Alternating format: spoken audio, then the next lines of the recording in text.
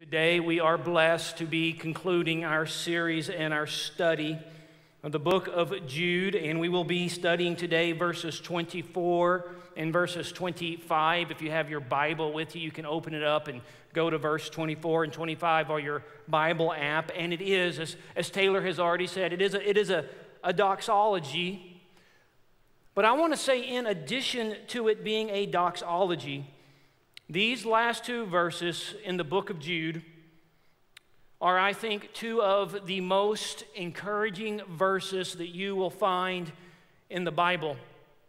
I've been really blessed to be thinking on these two verses and studying these two verses. And I want you to know, church, I actually sleep better at night because of these two verses. And I want to explain this to you before we even start to unpack them today. I want us to see why I find these two verses so comforting. I want to share some heartfelt things today that I've really thought about. Maybe you've been coming to this service for quite a while, or this church, and maybe you've noticed that generally before I preach, I often say something like this: I'm glad to see you, or I'm grateful for you. Maybe you've heard that so much, maybe you think that's just a filler, that maybe that's kind of like me clearing my throat. Maybe it's just something I'm in the habit of doing, and so you're like, that's just Travis. That's how he begins his messages. But I want you to know that it's not a filler, and that I've actually thought through it, and I do it for a reason. I do it for two reasons, really, and it has really a lot to do with the verses that we're going to look at today. I do it for two main reasons. The first reason is I really am grateful for each and every one of you, and I want you to know that.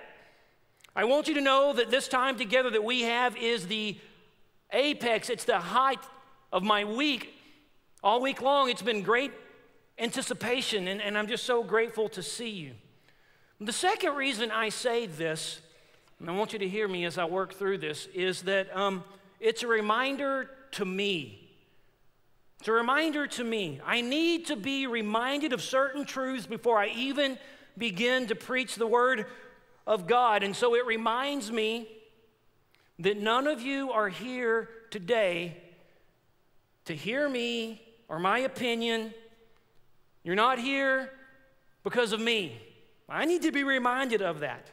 I need to be reminded it's by the grace of God that you're here. It's by the grace of God that I am here. And here's something I want to share with all of you, something that I have struggled with, and the Lord's been kind to me, but there's something I've struggled with ever since the day the Lord called me to be a proclaimer of the message. He called me into the ministry. Here's what I've struggled with, and has everything to do with what these two verses are going to talk about today. I've struggled with this. I've struggled with just understanding. And maybe I've been struggling with the understanding of trying to see that, man, I don't carry this, right? Like in the back of my head, since the first sermon I've ever preached, I've always thought that perhaps this time that I'm preaching will be the last time anyone attends the church at all, right? That's what I think in the back of my head. Like, why would anyone want to be a member of a church where God might call me to be a preacher? And even today as I'm coming, I'm thinking, this might be the last time. Maybe this is going to be the weekend that you discover that this isn't the church for you. Or I'm not the pastor that you think that you need to be sitting under. And so, I struggle with that and carrying that and thinking about it. I remember when we were in Africa. Once again, true story, we're in Africa, in Dar es Salaam. And Dar es Salaam is a primarily Muslim kind of setting, right? And it's just a tough place to be, and as far as preaching the gospel. And we're sitting there, we're part of a team, we've planted a church, and by God's grace, it is growing, and people keep coming. And I'm preaching, and I'm sitting there thinking, man, if a handful of people show up, that's awesome. But every week, the Lord keeps bringing more and more people, and sometimes as they come, I just want to just stop them and say, I think you got the wrong building. Do you understand who's going to be preaching today? It's me, and I'd preach, and I think, man, surely next week no one's going to come. And so you kind of think on that. I struggle with that. I struggle with that because she said, guys, I know me. I know me better than any of you. I know the thoughts I think. I know the things that I do. I know I'm prone to stumble. Truth be known, and this is going to hook into what we're going to look at today. Truth be known, I am amazed that I am still stirred by the Word of God. It amazes me. I am amazed by the fact that my love for the church continues to grow. I'm going to tell you a fact, and this is truth, man. I love the church more today than I loved it last week. It amazes me. In fact, you want to see me get upset? Come talk bad about the church around me. Man, it'll rile me up. You kick the church. You kick the church. Man, it gets me upset. And that's why I find such great comfort in these two verses. Because what we're going to see today, I've been thinking on this. What we're going to see today is that if my faith in Jesus and if my eagerness to know Him and His Word, and if my love for the church was dependent decisively on me, I would have ceased to be a Christian a long time ago. If I was the decisive factor in all of this, if it was me, I would cease to be fit for the ministry. I would cease to be fit for heaven. If I was a decisive cause, it would not come because it can't. But praise be to the living God that these two verses that we're going to look at tells me that the God that saved me and the God that called me is a God that will keep me. He is a God that will hold me, and He is a God that will deliver me. So I need not worry about anyone attending a church where the Lord would place me. And I need not worry about you. To a degree, I want to shepherd you well, but ultimately, I know I'm not the decisive factor. God is, and He's good, and He's faithful, and I'm telling you, it helps me sleep better at night. Oh, this is one incredible doxology. But I want us, after we finish today looking at these two verses, I want us to delight ourselves in these comforting words. So I'm going to read it, and then we're going to unpack it. And my prayer has been that you too will sleep better because these two verses exist. Here's what Jude says, verse 24. Now to Him who is able to keep you from stumbling and to present you blameless before the presence of His glory with great joy, to the only God, our Savior, through Jesus Christ our Lord, be glory, majesty, dominion, and authority before all time and now and forever. Amen. Straight up, church, I have less gray hair because of these two verses. They are so comforting.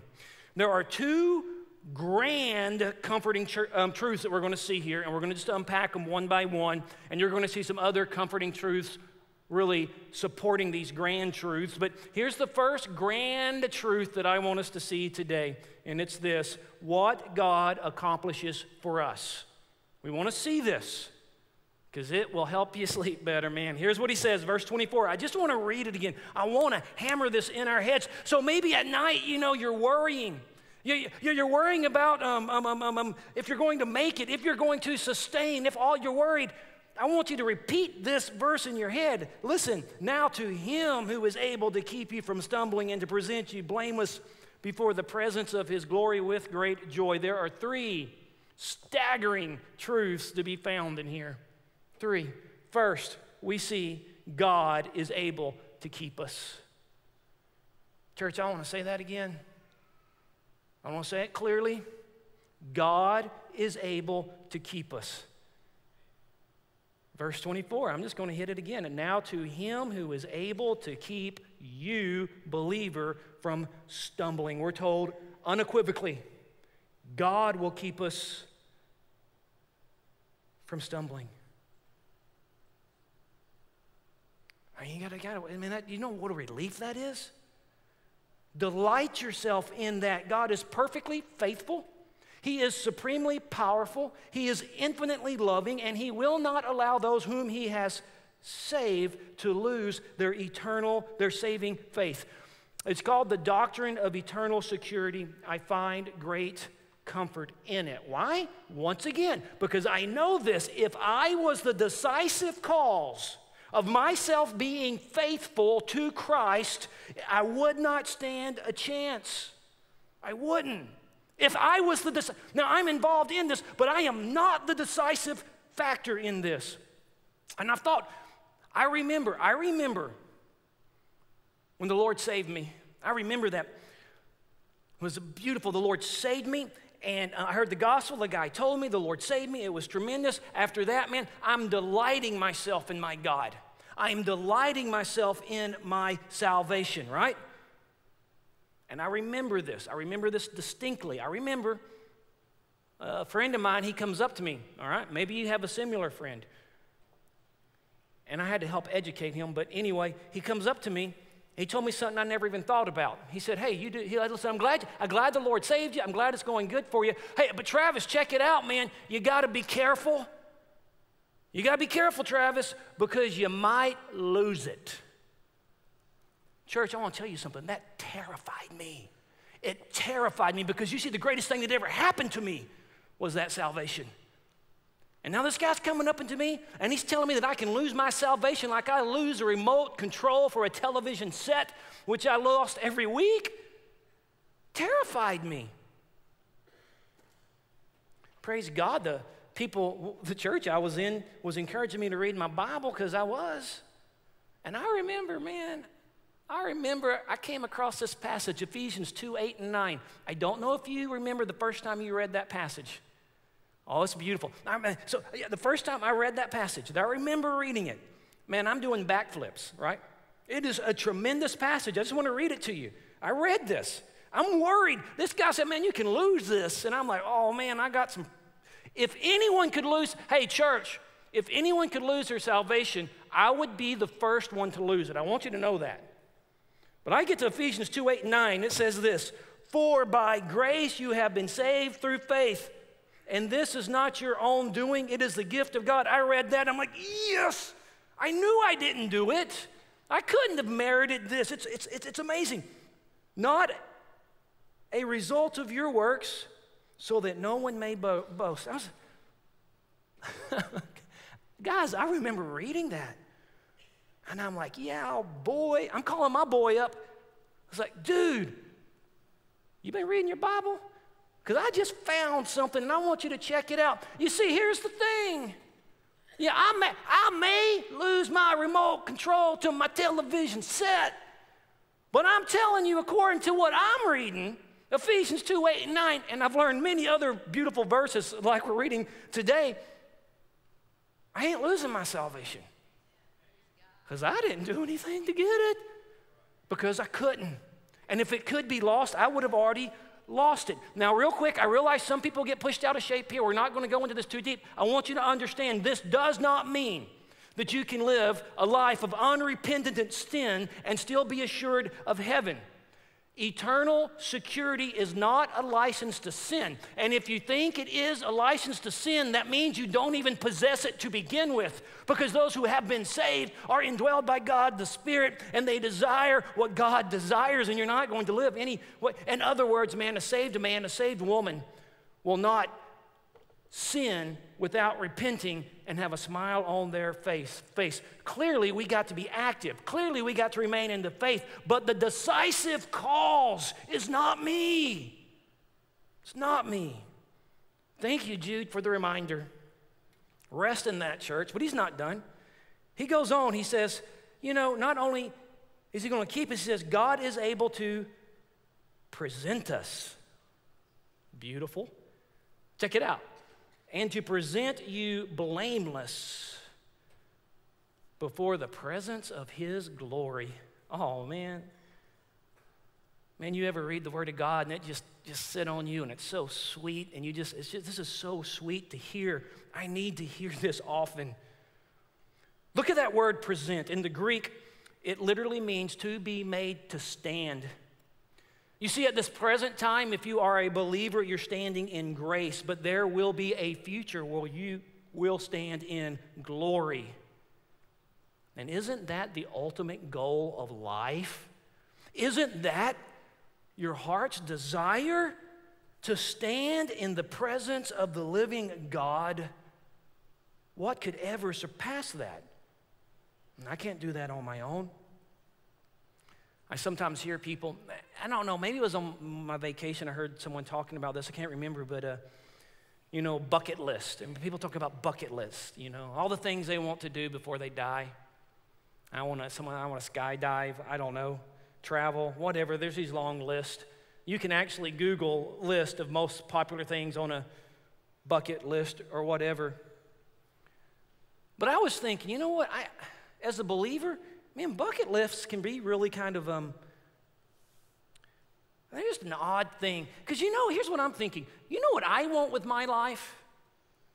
I want to, at the end of it, to have lived it in such a way, namely by calling upon Jesus Christ to save me and working that out, I want to pass and I want to be presented standing blameless before the presence of my glorious God. I'm telling you right now, please hear me. If you got a bucket list and it's anything other than that, you got a lame bucket list. I'm just telling you.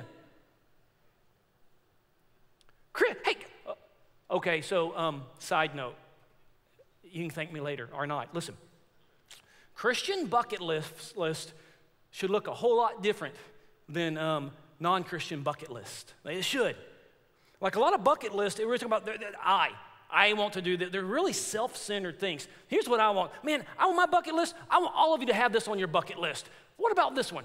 Share the gospel with a people group who have never heard it before. What I'm talking about, man. Share the gospel with everyone in my neighborhood. Because we're going to be presented by God's grace, blameless in his presence. Jesus does it. Jesus alone, not your ability, not your works, not your religiosity, not your awesomeness, Jesus. And finally, I love this one. As this verse, it closes out. It says, God is able to bring great joy. And that's how I stated it, because it says, with great joy. Now it's interesting. Some people have this perception that perhaps you will stand before the living God, but you're not going to do it with great joy, or you might do it kind of in a terrified, kind of scared way, but that's not what Scripture says. If you're a believer, if God has saved you, if God's Spirit indwells you, you are going to be presented with great joy. Great joy. Blameless, great joy. Come on, church. Is that not amazing? Is that not comforting? So that's the first kind of grand, comforting truth we see, right? He's going to keep us. He's going to present us. And there's going to be a lot of joy. Not a little bit of joy. Great joy. Come on. That's what I'm talking about, church. But he's not done. He's not done, guys. There's one other grand, comforting truth that he wants us to see. So we've just looked at what God does for us. Now, verse 25, we're going to see what God receives from us. All right? You may be thinking, I don't know, man. I don't know. What's God going to receive from me? Like what do I possess that I can bring before God Almighty? Well, church, there's really only one thing that you possess that you can bring to the living God. And here's the good news. It was the reason you were created, all right? The one thing you can give him is the one thing you were created to do. What is it? Give him your worship. That's what you can give the living God. Look at verse 25. To the only God, our Savior, through Jesus Christ, our Lord, be glory, majesty, dominion, and authority before all time and now and forever. Amen. In that, you see, we're going to move a little bit quicker here, but at least 4 reasons that we praise and worship our Almighty God. First reason is this. He says there is only one God. Church, there is only one God. He says it, to the only God, our Savior. We need reminding of this. Hey, there's only one God. There is only one God. Let me say it as clearly as I can. The triune God of the Bible is the only God. Church, there is no other. Let me kind of break it down. Your job, not a God. Your family, not a God. Your work, not a God. Your popularity, not a God. Your looks, not a God. I got a list of them. Your position, your title, not gods. Sex, money, they are not gods. Crazy thing here. They don't even claim to be a God. So we need not be bowing our knee to these things. I've said this before. One day, every one of us, this may have already happened. It may be going to happen. It may be happening to you right now. It's definitely going to happen in the future. You will take a punch to the soul. And church, I want you to know right now, if you got your knee bowing to any of these other things, like your family or your job or your popularity or your looks, they will all fail you because they're not a God. Please do not be found in a position of bending your knees to one of those things. And he's reminding us, Jude is reminding us, there's only one God. Question is, here's the question, does your life reflect it? Like let's say somebody is observing you. Would they be able to look at you and say, that is an individual that only bows their knee to one thing, the living God? But he's not done. He says there's only, what does he say? Check it out. He says, the only God, and then he says, our Savior. Real quick, that's interesting. It's interesting because we're not accustomed to looking at God the Father as a Savior. We don't often say that, right? The New Testament, I was studying this, about 15, 16 times says Jesus is our Savior, but about 8 times it also refers to God the Father as our Savior. And that is what Jude is reminding us of here. The source of our salvation is God the Father. John 3:16 says, it is God the Father who sent the Son. For God so loved the world that what? He gave his only Son. Okay, so first, we praise him, we worship him for his exclusive deity, right? He's going to move on. 2, we worship him because he saves us through, look at this, Jesus, right? He's the only God. We worship him. And you worship him because he saves us. That's what, through Jesus Christ our Lord. Okay, so God the Father is the source. God the Son, Jesus is the mediator. He does this interceding work. His life, his death, his resurrection, his ascension, his sitting in glory. The focus is on Jesus. Jude is reminding us that salvation is through Jesus. And man, we worship him. That's what we gathered here to do today, right? We're here to worship him. He keeps going. We worship him because he has all the power. Look at this. He stacks these adjectives. Be glory and majesty and dominion and authority. Man, we could do a sermon on this, but I'm going to break it down really quickly. Glory. Glory is the sum total of all that is God and all that he does. Everything about God is glorious. Majesty. That talks about his greatness, his worthiness. Guys, he's not simply the king. He is the King of kings. He's not simply the Lord. He is the Lord of lords. Next, dominion. That means he is sovereign. He rules over all things. There is nothing that he does not rightfully stand over and rule. Then it says authority. That means he has the absolute right. He has the absolute right to use this power. Glory, majesty, dominion, and authority. Church, that is our God. Finally, he says we worship him because he is, look, eternal. Before all time, and now and forever. Amen. I love it. Like, guys, that is so comforting, is it not? Like how long is he going to be the only God? Forever? How long he going to have all the power? Forever? How long he going to be on the throne? Forever. So yeah, you find yourself in not worrying about all these things. Maybe you want to go get some NyQuil. put the NyQuil up, man. Read Jude 24 and 25. It's so comforting. And then, I know it's been a rough book, guys. It's a short book. It's been rough. He ends it with one word. Amen. Amen. Simply means, that's it. So be it. It's the way it is. Amen. Amen. And I say, right on. Right? Come on, we're going to sleep. That's an encouraging doxology. Church, it matters what you think. It matters what you think. We want our thoughts on God to match as closely as possible the actuality of God. There has been false teachers. There are false teachers, but we want to be good theologians. It won't always be popular.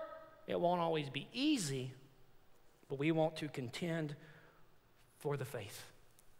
Now, as we're closing out, I want to do one final thing. I want to share something with you. I spent some time the last couple of weeks studying some early church history because here was my question. I want to share this with you. Some of you will I think all of you will appreciate what I'm about to say. I hope so. My question was this, as we've closed out the book of Jude. What happened to Jude after he wrote this letter? That was my question, okay, in my head. So I thought I'd spend some time trying to study this. And I actually spent too much time, and so I'm going to share some of it with you. So let me just there's a few things we can gather. Let me just go through this real quick. In 1 Corinthians 9:5, you can write this down. We're told by Paul that Jude and James both were preacher missionaries, and they traveled around. Now, here's the interesting thing. The Word of God tells us he had a wife. I want you to just think about that. Jude had a wife. Okay, now here's my thinking. If the man's got a wife, he might have had children, okay? So is there any first or second century historical documents that would attest to Jude having any children? Well, no. But there is something said about his grandchildren, and I want to share this with you. This isn't Bible. This is early church history. You can look it up. A man by the name of Hegesippus, he was a early 150, somewhere in there, church historian. Here's his account. I'm actually going to read it to you because I want you to see this. But there was this really evil emperor called Domitian. He was really the first Roman emperor to start persecuting the church. And he's killing the church. He's martyring people, right? He's doing all this stuff. He's actually the emperor who had John expelled to Patmos. He had a niece that became a believer, and he expelled her. Now, that's all history. We know that. There's other documents supporting that. But according to this early church historian, the emperor, Domitian, asked, is there anyone related to Jesus? Because I'd like to talk to them. I want to know more, okay? And so it was made known to him that Jesus had two, what would be, great nephews that were still living. And so they got these two men, Jude's grandsons, and brought them before the emperor. You can write this down too. This is Eusebius. The book is called Church History. It's book 3, chapters 19 and 20. I'm going to read some of it to you. Once again, this isn't Bible. This is church history. Let me just read this to you. I want you to see this, church, his grandchildren. I'm just reading it. It's been translated. I'm reading the translation. And he, that's the emperor, you got these two men, asked them, that's Jude's two grandsons, if they were descendants of David, and they confessed that they were. Then he asked them how much property they had, how much money they owned. And both of them answered that they had 9,000 denarii, and half belonged to each of them, so half to each. And the property did not consist of silver, but a piece of land which contained only 39 plethora. And from that, they raised their taxes and supported themselves. So what it's saying here, in other words, is these are just common guys, all right? There's nothing special about them. And you can read on. It says, this is really interesting. It says, at that point, they showed the emperor their hands, and it exhibited calluses, right? And so he could see that they were poor and they worked hard, all right? So these are men who worked hard and loved Jesus. Now the emperor is going to ask them about Jesus. Check this out. This is according to Eusebius. And when they were asked concerning Christ and his kingdom, that's the first question, of what sort it was, that's the second question, and when it would appear, that's the third question, they answered. And they contended, the very thing their grandfathers told all of us to do. Here's what they said. They said, it's not a temporal nor an earthly kingdom, but a heavenly and angelic one, which would appear at the end of the world, when he should come in glory to judge the quick and the dead, and give unto everyone according to his works. Guys, these guys were good theologians. They knew their Bible. They were ready to contend. They're before a man that would kill them. They're before a man who was persecuting the church, yet they boldly contended for the faith. According to this early document, they're good theologians. Now check this out. Upon hearing this, Domitian did not pass judgment against them. It says, but he despised them because they were of no account. They're poor. They're of no account. He lets them go, and check this out, and then he puts a decree out to stop all the persecution of the church. That's amazing. It's amazing. He stopped the persecution. Now, we do know this from history. Domitian did stop persecuting the church. Now, whether or not this was the decisive reason or not, I don't know, but according to this early church historian, it was one of, if not the reason, he stopped persecuting the church.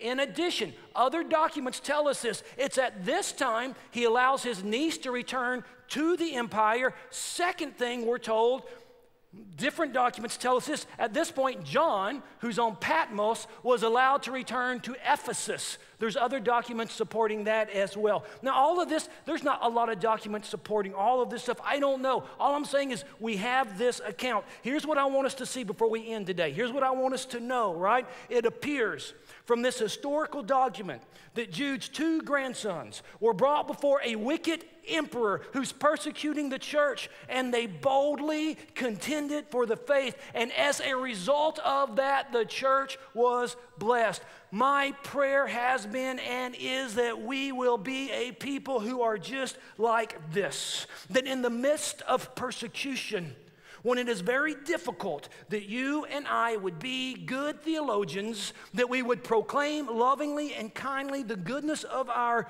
God, and that we would contend for the faith. Church, it matters. It matters.